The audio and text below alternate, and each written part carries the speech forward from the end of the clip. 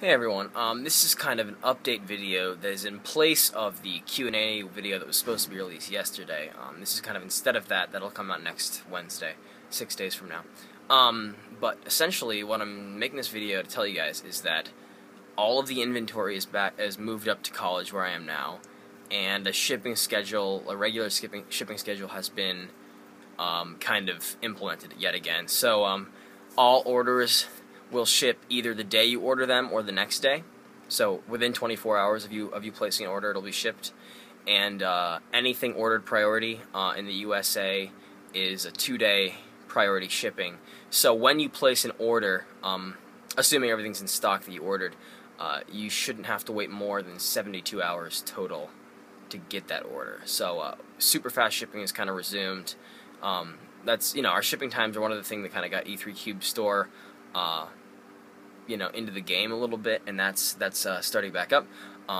Also, I have been caught up on classes and that sort of thing, so any email you send me will be responded to, usually within 2 hours.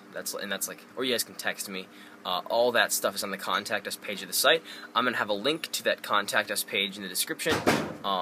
But essentially, yeah, this video is just to tell you guys that, number one, everything that I have in stock is up here in Potsdam now, so I can ship anything that's in stock.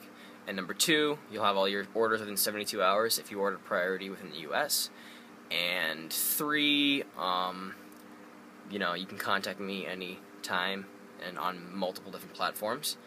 And yeah, that's essentially what this video is for.